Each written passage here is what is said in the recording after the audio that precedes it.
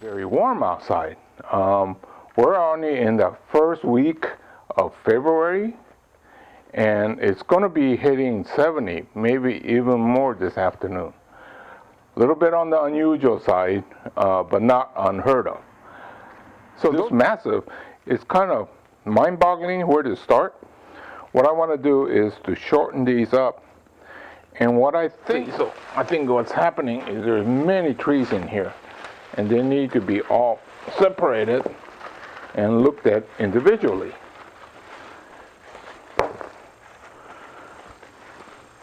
Is the tops have grown so vigorously that they're all intertwined. That's why I am having a tough time taking it apart. But I see there's quite a few individual plants. I just got to get them separated, where the two branches came together and they fused together. This happens in nature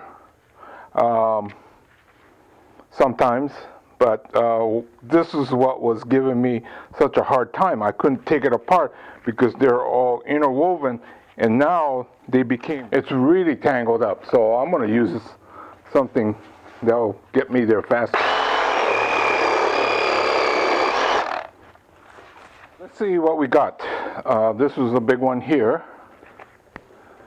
Most likely this will get cut off, and this will get cut off, and this will be the new apex. This type of root is really difficult to work. Okay, this one has potential, but I think I'm going to cut this root.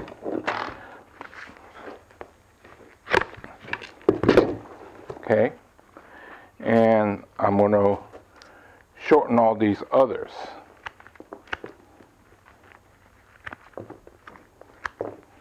Okay, that should fit into a 5-gallon.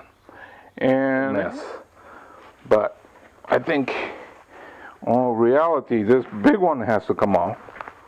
Unless, once again, I want to do something like a cascade, which this will be the anchor. Of course, it still get cut, but that might work.